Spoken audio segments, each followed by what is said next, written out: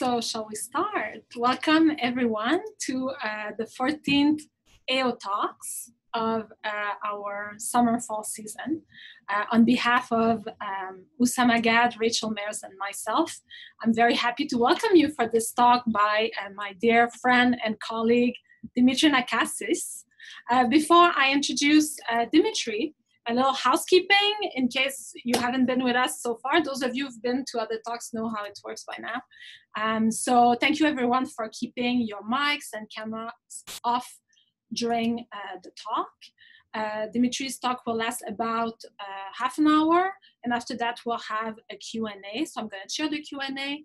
You're welcome to post any question you have in the chat box at the end of the talk. And if you want to ask a question in private, you can send it to me in private via the chat. So now let me introduce Dimitri. Dimitri Nakassis is professor and also chair of the Department of Classics at the University of Colorado Boulder. He is the author of Individuals and Society in Mycenaean Pylos and co-director of the Western Argolid Regional Project. And he's also the director of the Pylos Tablets Digital Project. So today, Dimitri will give a talk entitled, Not in Any Significant or Proper Sense, ... Greek, Orientalism, and the Mycenaeans. Dimitri, the floor is yours.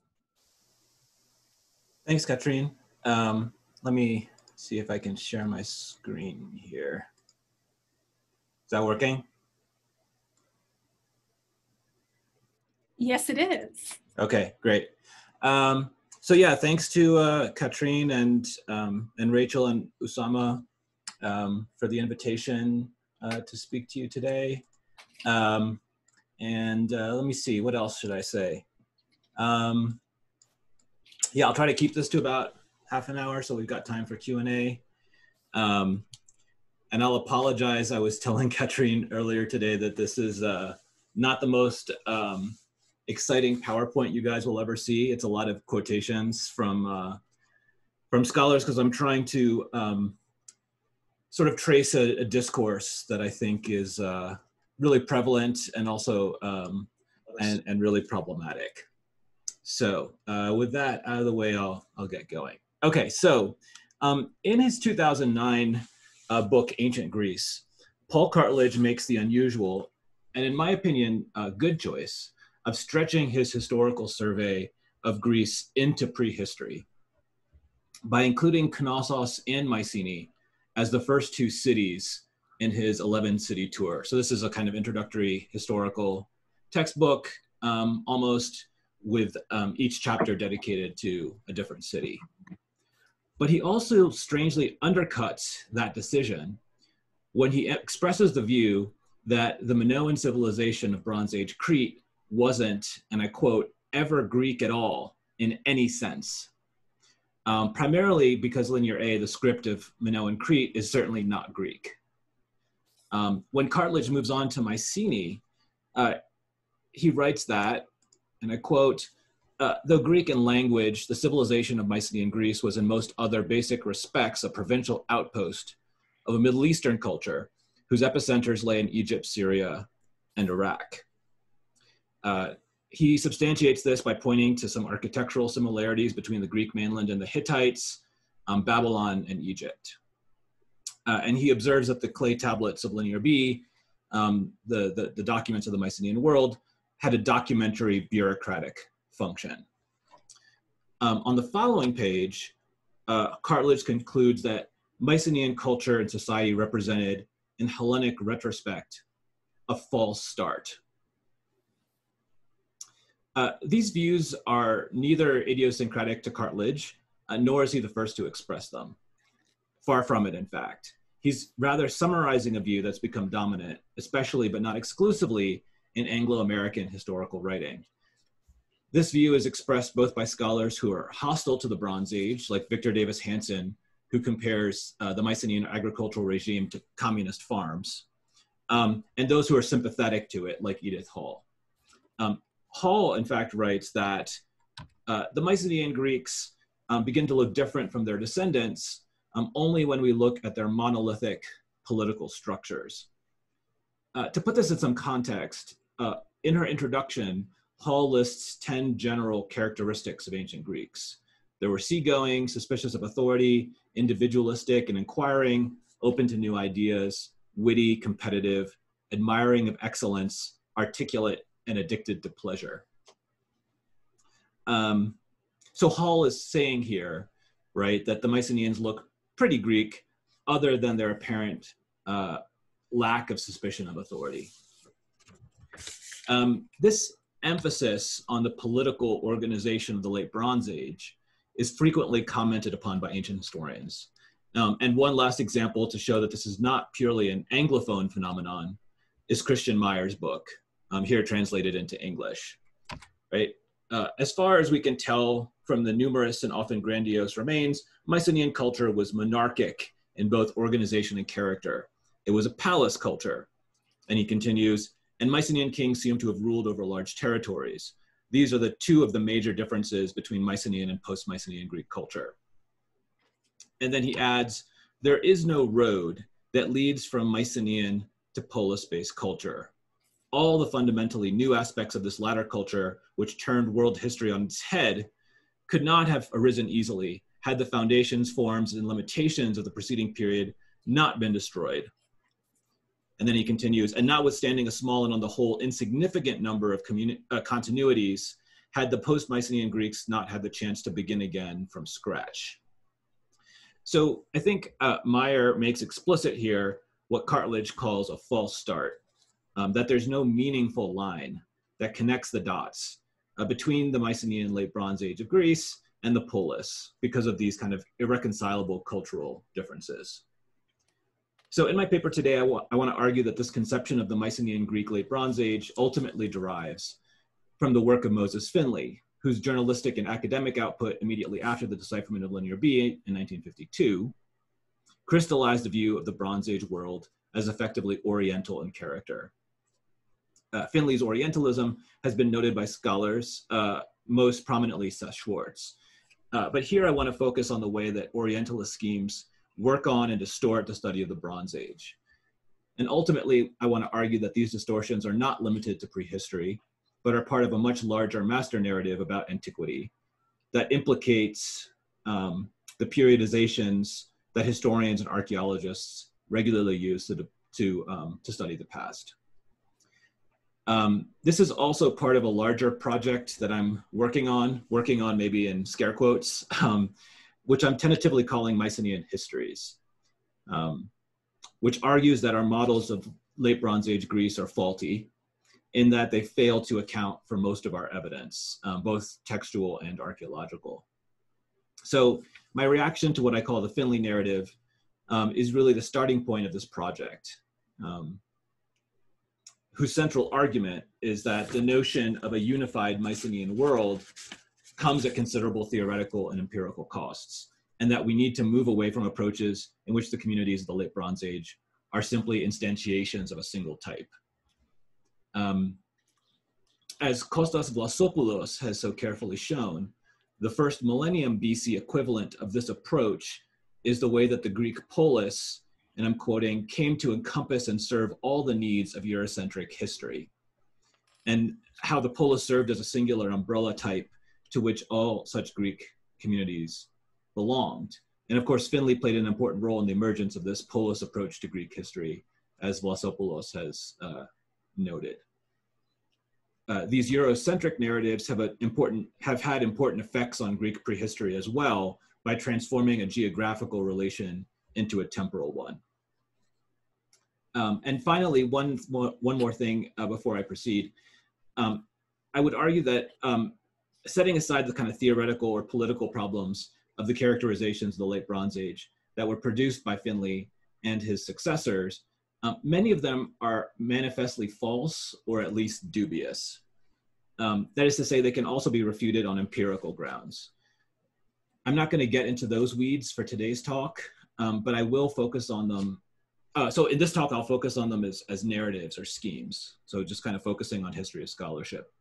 But I will be focusing on the empirical evidence and the difficulties that these schemes produce empirically in a talk that I'm giving on Thursday, this coming Thursday, that's November 19th, for the University of Washington's Classics Department. That's at 5:30 p.m. Pacific, so 8:30 East Coast time, and much later on the other side of the Atlantic, if you're interested in hearing more. And there's some other places where I can point you to if you can't make that Seattle talk. I'll give the information to Katrine so we can put it in the show notes. Okay, so I want to start by setting the stage a little bit. For my purposes, the reality is actually more complex, but for my purposes, the first major synthesis of Greek prehistory was written by Christos Tsuntas. First in Greek in 1893, you see the cover of my copy there, and then rapidly translated into English with some significant changes by J. Irving Manet, who was professor of classics at Brown University in 1897. If you want to read more about Tsuntas, I would really recommend a series of articles by Sofia Voutsaki. They're really great. And as Voutsaki has observed, Tsuntas was the most forceful proponent of the Greekness of Mycenaean civilization. So Tsuntas portrayed prehistory as the childhood, η παιδική ηλικία, of Greek civilization, and not only connected the Mycenaean world to Homer, but also drew parallels to modern Greek rural life, thus establishing a continuous history of Hellenism from prehistory and classical antiquity to Byzantium and the modern nation state. Tsuntas was clearly influenced by contemporary trends in Greek historiography, which stressed the continuity of the Greek nation from Homer onwards. So archaeology was adding an additional chapter at the start of the history of the Greek nation, so to speak, and Mycenaeans were effectively cast as proto-Greeks. This view of Hellenism as an unbreakable continuity was a local Greek development, right? What Yannis Hamalakis calls indigenous Hellenism, in contrast to Western Hellenism, which effectively ignored post-classical Greece, and actually even ignored parts of classical Greece, right? So for some of these early Hellenists, the end of Greek history was the Battle of Chaeronea, right? So once the Macedonians get involved, it's all over. But certainly, you know, Byzantium, the Turkocratia, the Ottoman period, right? Those were not Greek. So the modern Greek state was a rebirth of classical antiquity, but not anything after classical antiquity. So tight was the clamp around prehistory and later Greek history that Tsuntas asserts that had the Mycenaean world not collapsed, the world might not have had to wait. Sorry, I can't say this quote. The world might not have had so long to wait for the Phidian bloom, right? So the collapse of the Mycenaean world is this kind of like event that interrupts the natural unfolding of Hellenism. Tsuntas was also eager to show that prehistoric Greece was Western and European and not Oriental. So here's this long quote: "The Mycenaean world was of the West, not so much geographically as in its whole spiritual attitude. It was forward-thinking and forth-putting. It had in it the promise and potency of what Europe and America have now wrought out in the complex of modern civilization." So not only was the Mycenaean world spiritually Western, it was also racially European. So Tsuntas accepts the argument that the Mycenaeans were Aryan invaders. Indeed, he bends over backwards to prove that the basic architectural forms of Greek prehistory derived from European prototypes, also seen in the Swiss lake dwellings and in the Italian terra mare. And Tsuntas repeatedly calls the Mycenaeans Europeans, both in the English text and in the Greek text. Tsuntas deploys a whole series of Orientalist tropes, right? Mycenaeans were independent and vigorous. Their arts displayed a creative genius still unfettered by types and conventions, thus proving, and this argument is explicit, that their art could not be Oriental. Okay, so the decipherment skipping ahead now, the decipherment of Linear B 2 generations later by Michael Ventris in 1952 confirmed that the Mycenaeans spoke an early form of the Greek language. And for many, this discovery encouraged the view that there was no meaningful difference between prehistoric and historic Greece. Tsuntas didn't know about Linear B, and he assumed that the Mycenaeans didn't need writing. So his argument is independent of this linguistic argument. Thus, Alan Weiss could write in his preface to Documents in Mycenaean Greek, the first substantive presentation of Linear B texts after the decipherment, that the importance of Mr. Ventris's decipherment can hardly be overestimated, for it inaugurates a new phase in our study of the beginnings of classical Hellas. We must recognize the Mycenaean culture as Greek, and as one of the first stages in the brilliance of the Hellenes towards the achievements, towards the brilliance of their later amazing achievements. In culture and history and in language, we must regard prehistoric and historic Greece as one indivisible whole. So it's into this scholarly environment that Finley introduces his own narrative, which was at the time heterodox, but now I think quite orthodox.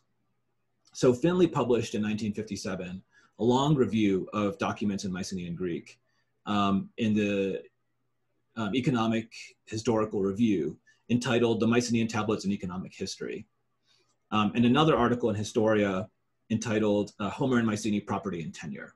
He also appeared on the BBC radio in March of that year, 1957, to discuss the significance of the decipherment in a program called The Great Decipherment. As far as Mary Beard could determine, this was the first of Finley's many ventures into journalism. In this year then, Finley sketched out the main features of his model of the Mycenaean world. So Finley's, the core of Finley's argument is that the tablets reveal a far-reaching and elaborately organized palace economy of a broad type, well-attested and heavily documented all over the ancient Near East. Such an economy was unknown in Greece after the fall of Mycenae.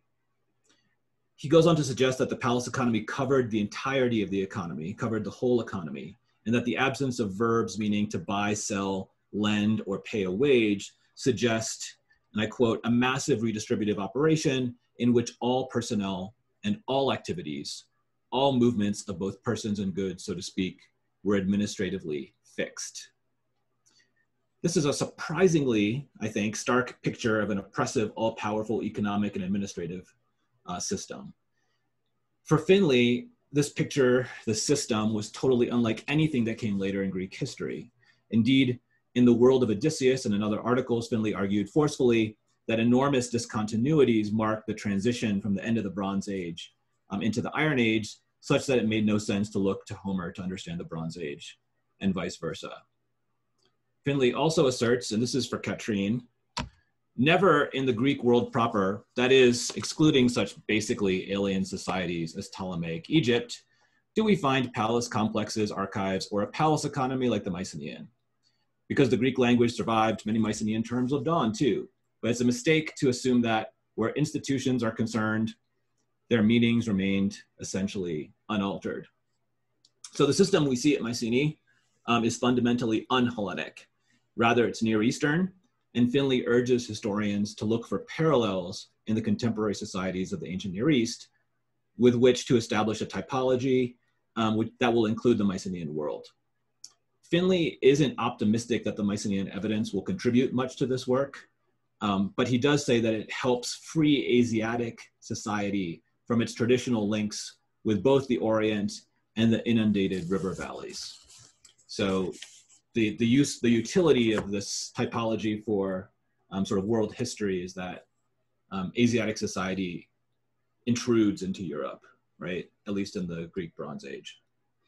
In his BBC interview, Finley is even more forceful and direct. And I want to take this opportunity to thank the BBC archives and especially Samantha Blake for her assistance in acquiring the transcript of this interview for me. So Finley begins his remarks as follows. The most striking thing about Mycenaean society is that it was not Greek. Some members of that society spoke and wrote the Greek language, but the civilization was not in any proper or significant any significant or proper sense, that which we know is Greek. And that's the title of my talk. He adds that, taken whole, the palace structures were as un-Greek as the inventories which were kept in their monument rooms.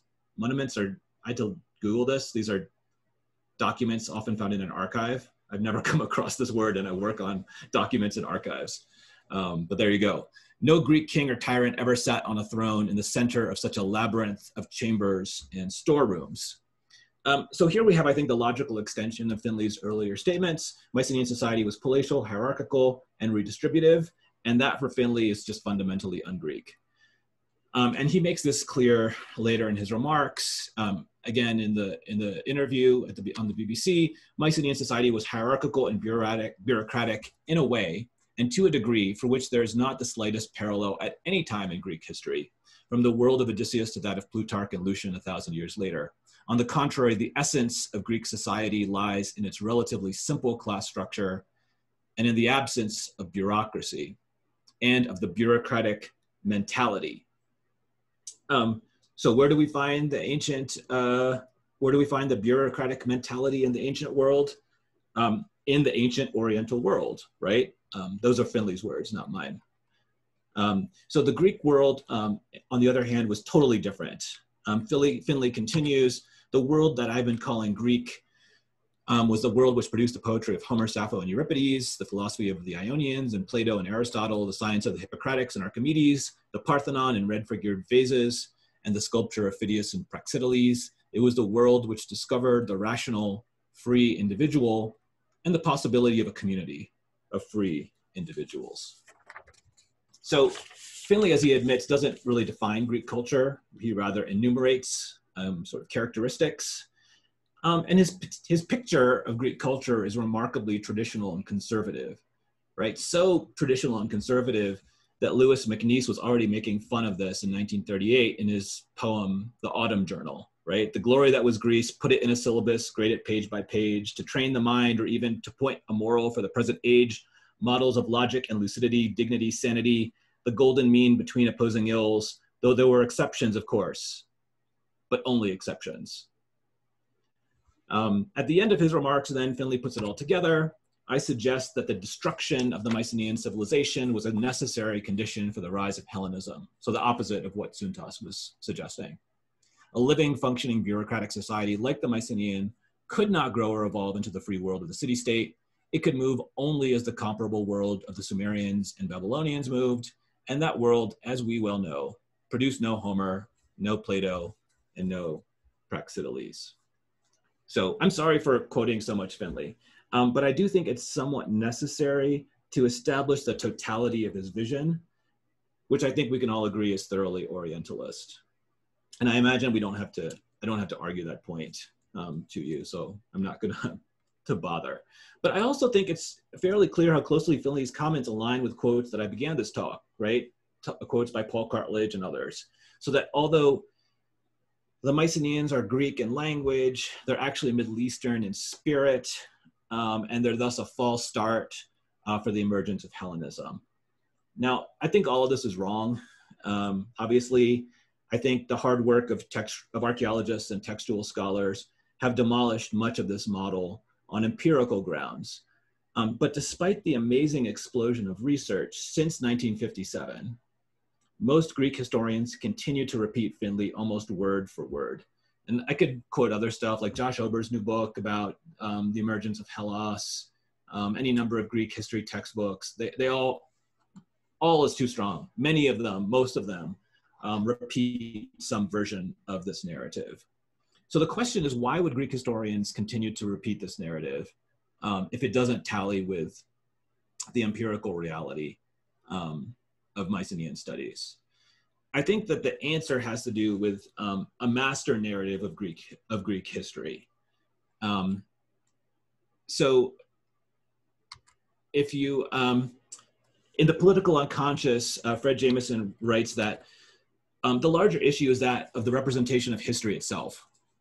There is, in other words, a synchronic version of the problem, that of the status of an individual period in which everything becomes so seamlessly interrelated that we confront either a total system or an idealistic concept of a period.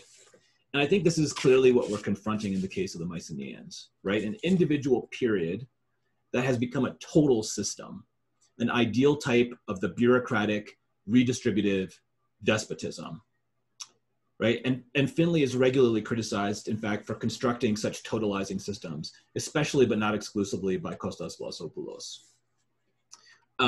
Jameson continues that, and there's also the problem of, there's the diachronic version of the problem, in which history is seen as some linear way, as the succession of such periods, stages, or moments. And he continues, I believe that the second problem is the prior one, and that individual period formulations always secretly imply or project narratives or stories, narrative representations, of the historical sequence in which such individual periods take their place and from which they derive their significance. I really can't think of a better example of this phenomenon than Greek history. And I think it explains a lot, right? Why, for example, would Cartledge begin his history of Greece with the Bronze Age only to declare it un-Greek? If it's so irrelevant, why not simply begin with the early Iron Age or with the 8th century BC, right? Why summon the Bronze Age only to dismiss it? I think Jameson's formulation allows us to see why the Bronze Age and its total system is useful to Greek historians. It allows them to tell a story that transforms a spatial Orientalist opposition, East versus West, into a temporal Orientalist sequence, Bronze Age Greece versus classical Greece. Thus, the Greek peninsula experiences an internal transformation from despotism to democracy. And so it internalizes a story of Western civilization, right? A story in which the ancient Near East serves only to introduce cities and civilization, but it can't advance the ball beyond this point, to use a sporting metaphor, right? As Finley put it, a living, functioning bureaucratic society could not grow or evolve into the free world of the city-state, right? So the destruction of the Mycenaean palatial system therefore constituted, as Sue Langdon put it in 1997, a liberating event that admitted exciting transformations into a somewhat static Bronze Age world. And actually this whole project started with me reading that quote and thinking, that's a weird way of thinking about it. So paradoxically then, the Orientalism of the Bronze Age serves to confirm the distinctive qualities of Hellenism. We see this also in Sigrid Dagger-Jalkotzi's discussion of the place of the Mycenaean Pylos system. And she concludes her discussion with the statement that, in my view, the Mycenaean Pylos system was bound to fail because it rested on principles which were not in keeping with the Greek conditions. The Greeks themselves seem to have preserved a quite ambiguous attitude towards this great era of their past.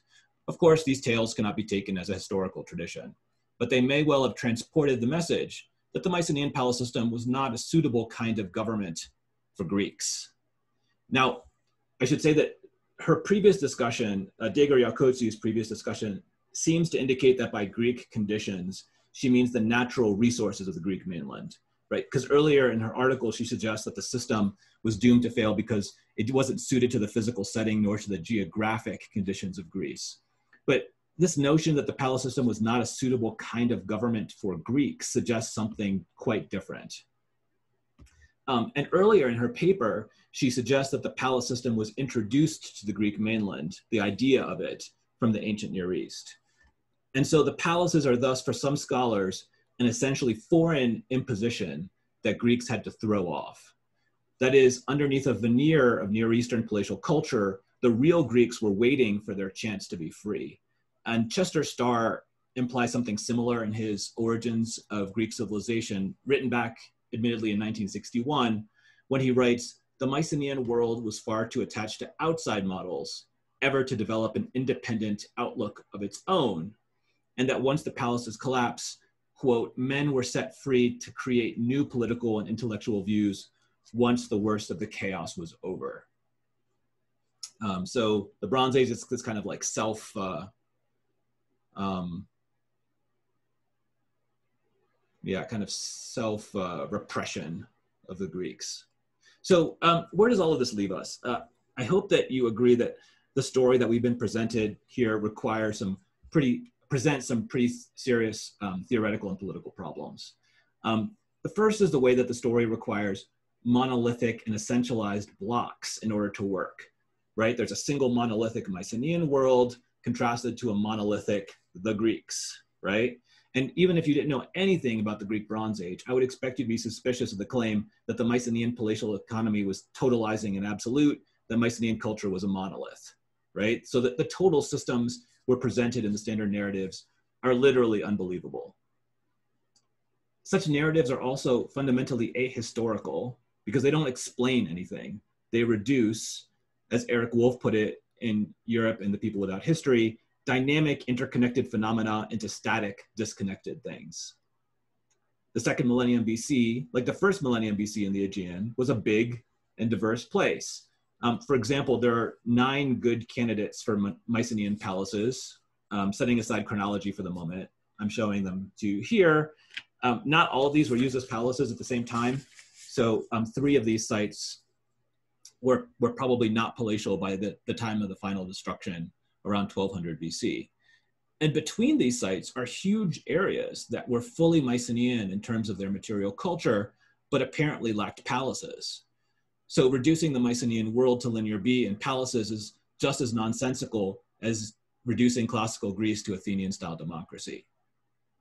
So seen in this light, it's remarkable and hard to believe that the standard narrative has had any staying power, right? The only explanation that I can come up with is not particularly encouraging, that the field of ancient history remains deeply committed to an Orientalist narrative in which ancient Greeks stand alone and apart. And this narrative is baked into our most basic tools, periodization and culture groups. So for example, so central is the palace to the Mycenaean world that it structures internal periodizations as well. The Greek mainland in the late Bronze Age is typically broken into 3 periods: the pre-palatial period, sometimes called early Mycenaean, the palatial period, and the post-palatial period. And it's usual to discuss the palatial period as the, quote, fullest expression of Mycenaean material culture, thus positioning it as the teleological destination of Mycenaean history.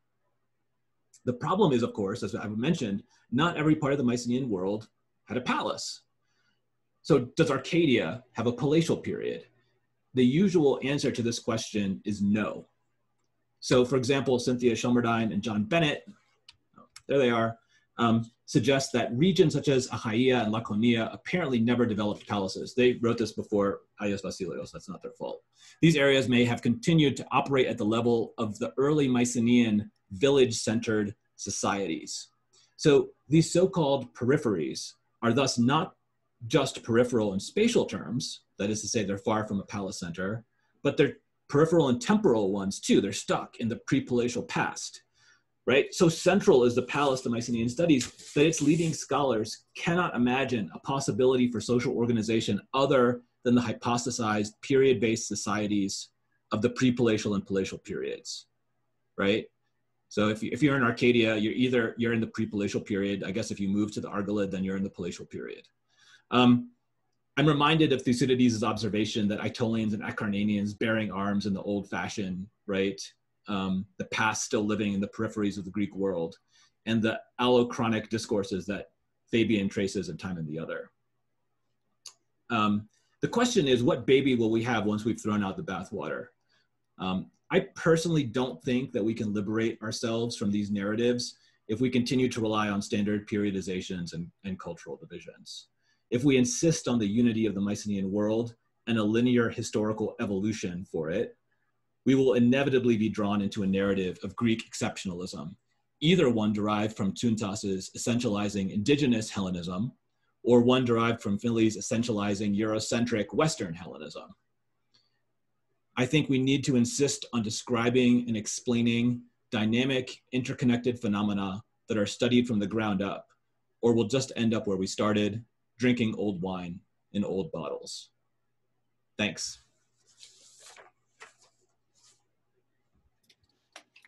Thank you very much, Dimitri, for this excellent and thought-provoking talk. So I'm inviting all of you who have questions to type them in the chat box, and I'm going to ask the questions on your behalf to Dimitri. I might start. I have a lot of thoughts, and these quotes are just amazing. I won't expand on that. I was thinking when you were talking, Dimitri, about this idea of cognitive dissonance. And it seemed to me, as you were reading the quotes from Finley, that one gets a sense almost that as people were able to read the content of the tablets, there was this idea that palaces were equated with the Orient somehow, and that there was this inability to reconcile Greekness and whatever is deemed the Orient together. So the solution is to not contaminate later periods by just containing that as separate, right? Yeah. So I was wondering if you think this idea of cognitive dissonance can be useful. And as a second question, I'm also wondering where, I guess this is another topic, but where would you fit the Minoans in these conversations? Yeah, I guess I can start with the second question first. I mean, I think that there's been partly what I'm responding to is there's been a lot of work among Minoanists to think seriously about the legacy of Evan's discovery of the Minoans and the sort of Victorian overtones of Evans's discovery and the positioning of the Minoans as the first European civilization, right? And so there's a really interesting discourse there that's been going on for some time. But should I stop sharing my screen, by the way? Oh, I stopped it for you. Oh, you did? Okay, Yeah. Cool. Never mind then.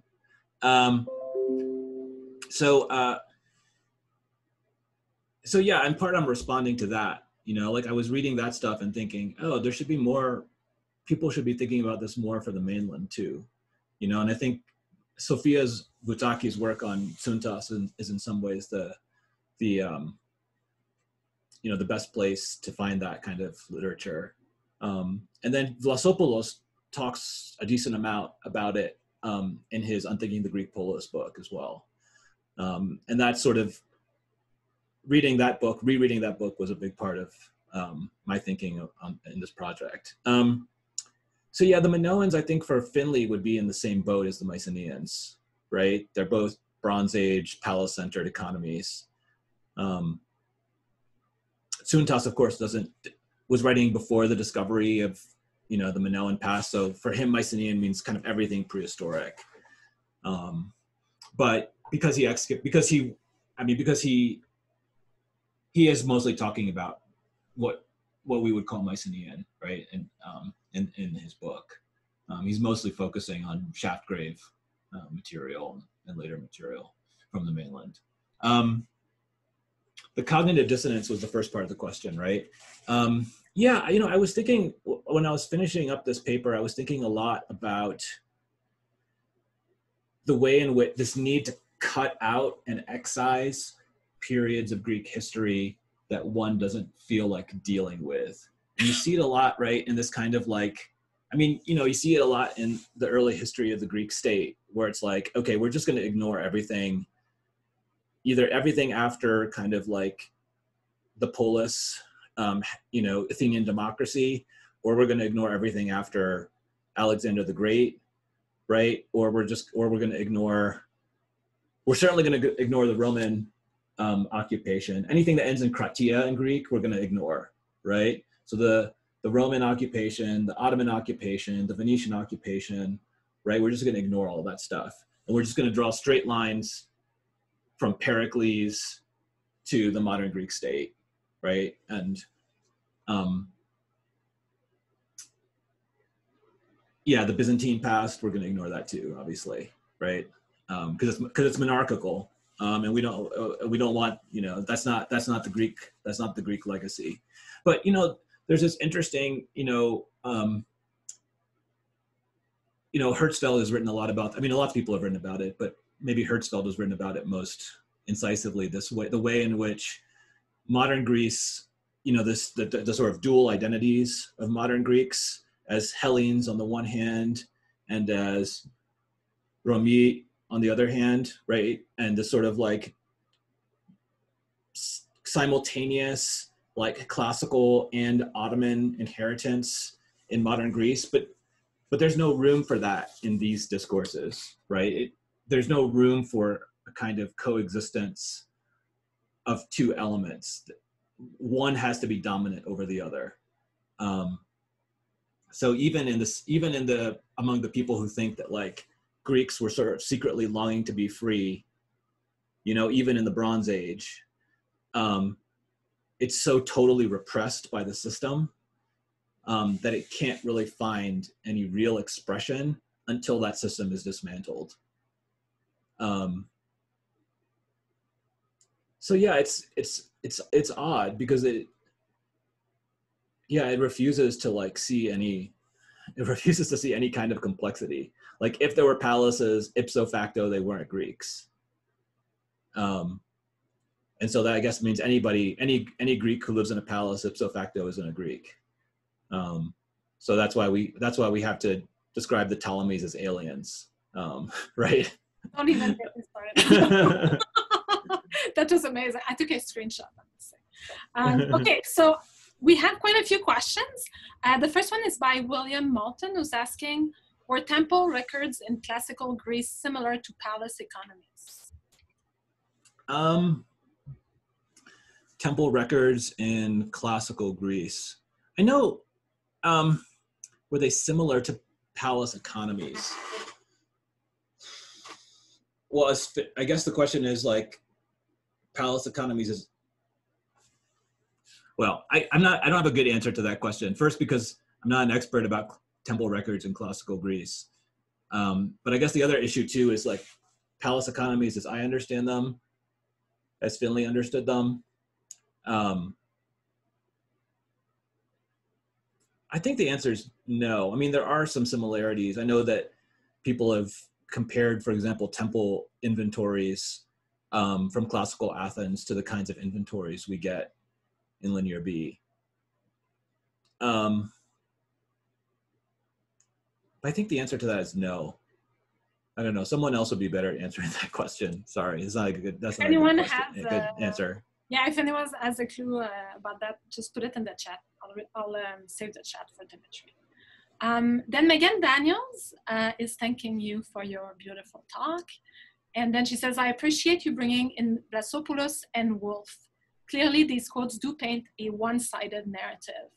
But what about arguments in the last few decades that have moved against this dominant narrative? So she's thinking about Sarah Morris's 1992 book, and even more recent work that really probes the continuity between Bronze and Iron Age. Yeah, I mean, I think, yeah, obviously that's part of the thinking here, right, is Sarah Morris's work, John Papadopoulos's work. I think, I mean, I don't know, I'm a little worried about framing the argument purely in terms of continuity and discontinuity, because I think it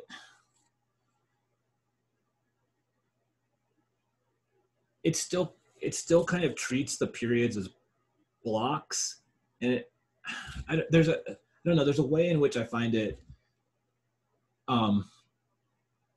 you know, not to, you know, I sort of hesitate to say this because, you know, Sarah and John are both a lot smarter than I am, but like, I just think that there's something not quite radical enough about talking about it in that way. I know that it's become, I mean, I think it's a good thing. I can say that, you know, there's lots of recent work that has tried to bridge the sort of late Bronze, early Iron divide, and to, instead of treating them as two separate periods, right, kind of have a kind of bridging narrative where we're going to bracket, say, like 1400 to 700 BC, right? Like the Blackwell Companion that I contributed to.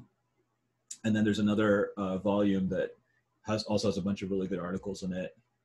You know, Sarah Murray's work. Lots of people have been working on this kind of like, yeah, 1400 to 700 as a frame.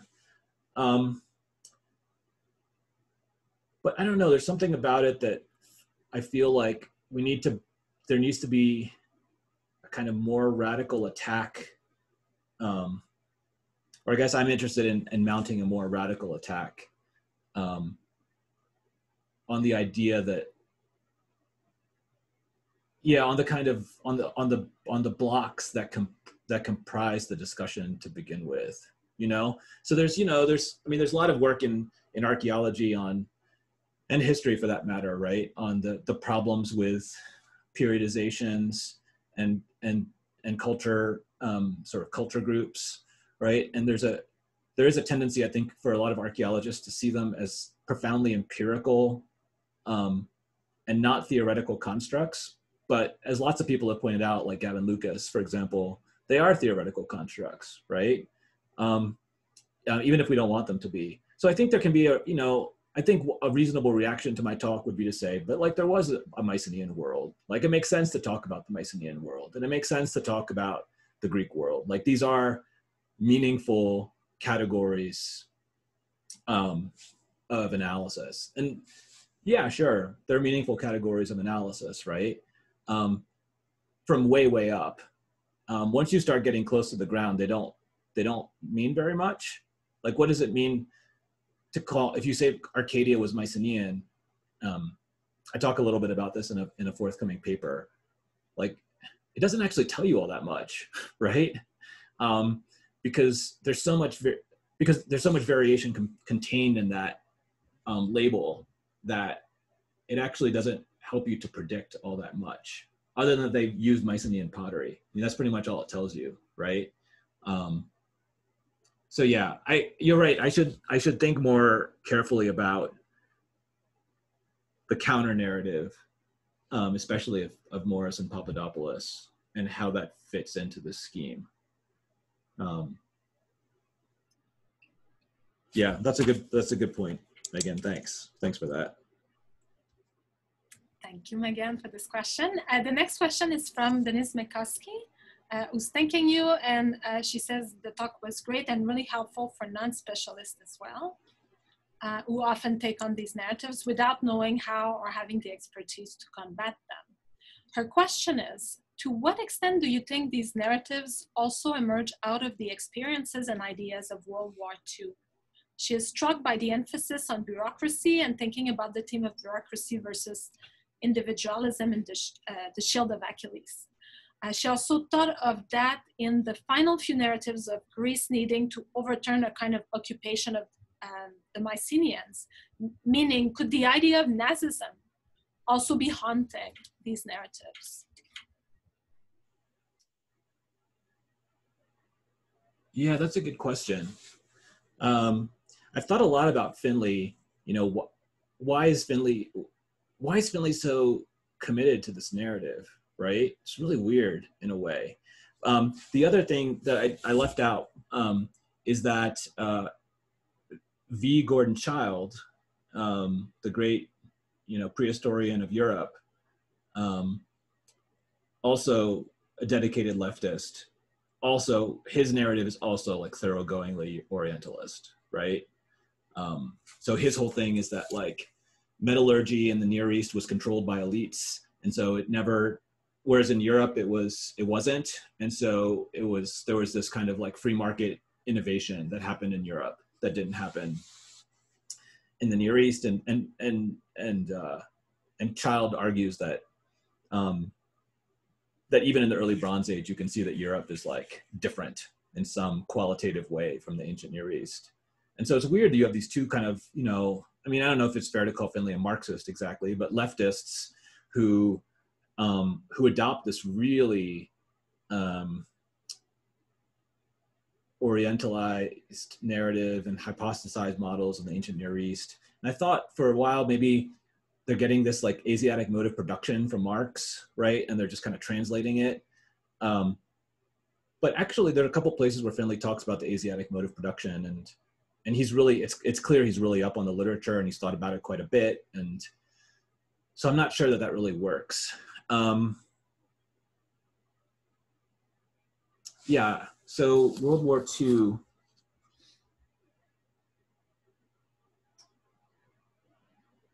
And Nazism.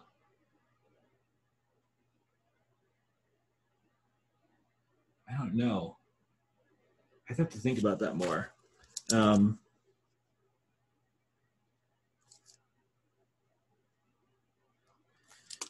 Yeah, I don't know. I think that's a good idea, but I don't know. I spent last week reading all this stuff about Finley, but I didn't come across that stuff, which is interesting. Like Finley talking about the Second World War, but I can look into that. Not that it has to be from Finley itself, but it'd be useful to kind of tie it, you know, genealogically almost to a specific person who's pushing these narratives. I mean, corollary to that, there's also the question of the creation of the State of Israel. I was wondering if this has in any way informed his reflection on the region. Well, the Schwartz piece is really interesting because Schwartz, what he points out is that Finley, weirdly for an ancient historian, almost never talks about ancient Jews. They're like totally cut out of Finley's historical and historiographical work. And it's something that Mamigliano also pointed out, and I guess tried to engage Finley with, and Finley kind of refused to engage. So Schwartz sees Finley's Orientalism as of a piece with his reticence to talk about Judaism, which is especially striking because Finley came from a really famous rabbinic family on his mother's side, and talked about it, right? And so it's interesting because you have like Finley and Vidal-Naquet, right, are really, I need to look in, actually one thing I need to do for this project is look at Vidal-Naquet more closely, because they're working together, right? And they see themselves as working together, but on sort of Finley more on the economic history side and Vidal-Naquet on the sort of social, cultural side. But they have similar ideas about the importance of democracy, right? The importance of the polis as this kind of totalizing model for ancient Greek history, and therefore the incompatibility of the polis with the Mycenaean palaces. So Vidal-Naquet would be another interesting person to look at. And of course, I don't know. I don't know what to make of the fact that these are all like, you know, Jewish intellectuals. I don't know. I'd rather not speculate. I try to focus. It was not so much that actually. Yeah. I will just specify the context of my little note to Denise's question. When you mentioned in the talk this much earlier idea of the rebirth of modern Athens as well, of the, let's say, the Europeanization of modern Athens as kind of a rebirth. It kind of coincides with this discourses about Alexandria as well, right? Especially starting from Muhammad Ali, you have this influx of a lot of migrants and this discourse about the recreation of a cosmopolitan state. And this, strikingly, also coincides with Zionism, which also bears this idea of recreating something ancient. So that was kind of the context of my question. So, I mean, yeah, I could also have asked about Alexandria, but the creation of Israel is really a milestone that's happening within the context of Finley's lifetime. So, right. Okay, let's move on. We have two more questions. Joe has a question for you. Great talk, thank you.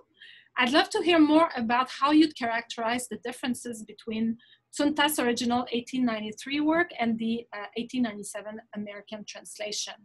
And in particular, to what extent the indigenous Hellenism survives or changes in the English version, and what Manat brings to the book? That's a great question, Joe. Yeah, I read them sort of side by side, and the English and the Greek together.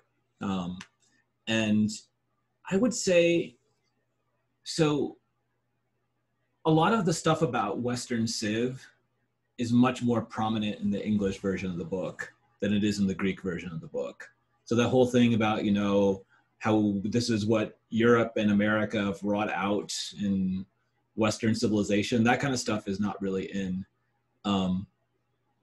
Tsuntas's work. But the the indigenous Hellenism stuff is definitely there.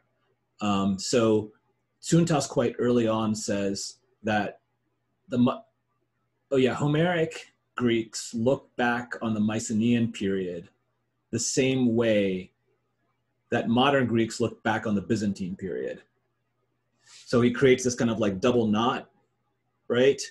I guess like this, like a double knot. So yeah, Homer is to the Mycenaeans as modern Greeks are to the Byzantines. And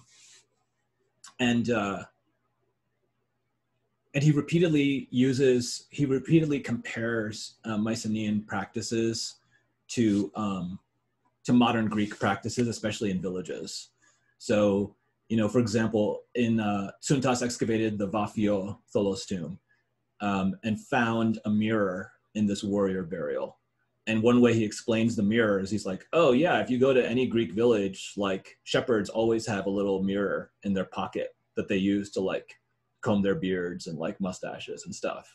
So there's this way in which he repeatedly kind of cuts the corner, right? So he wants to create this kind of one way of connecting the dots is to say Homer, Mycenaean world, one nation, right? One in the same. But you can also cut the corner by just drawing direct parallels from prehistory to the modern Greek countryside. And one thing I need to do for this project is do a lot more reading on local Greek ethnography, laographia, right? So the emergence of the Greeks, the study of Greek traditional life in the 19th century. So I think Tsuntas is kind of plugged into two developments.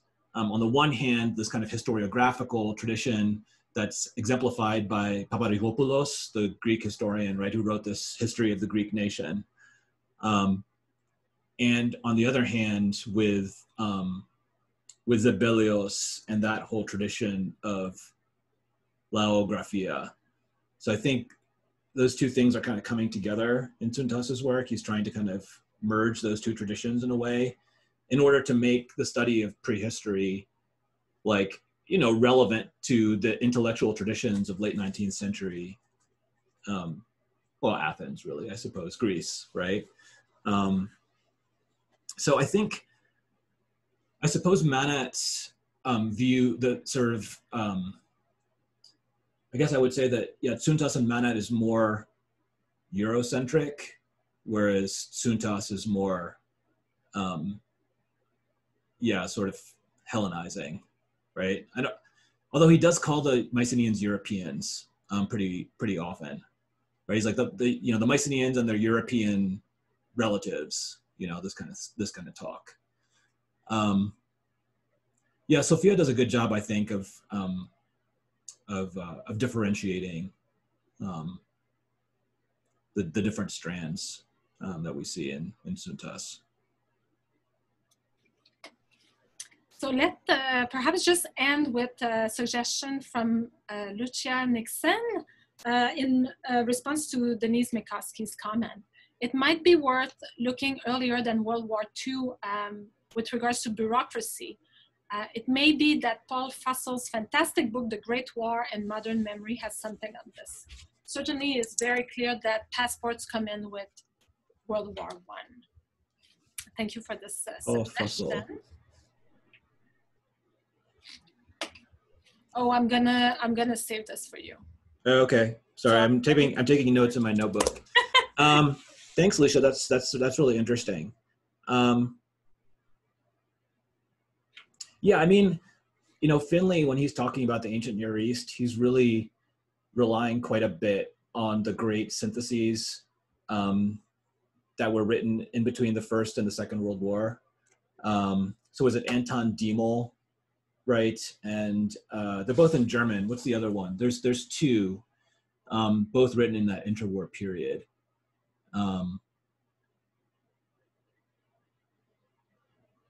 So I think there might be something there, right? So am I understanding that there'll be a book out of this or something? This? Yeah, well, I mean, that's the idea. A talk related to that. That's the idea. I mean, Yeah, yeah, I'd like to do that, but it's kind of hard. It's kind of hard to see me carving out the time in the near future. So I don't know. I think the paper that I'm going to submit to the volume that you're editing, Katrine, with Ben, will be about this general topic. So that'll be my way of planting my flag in this territory.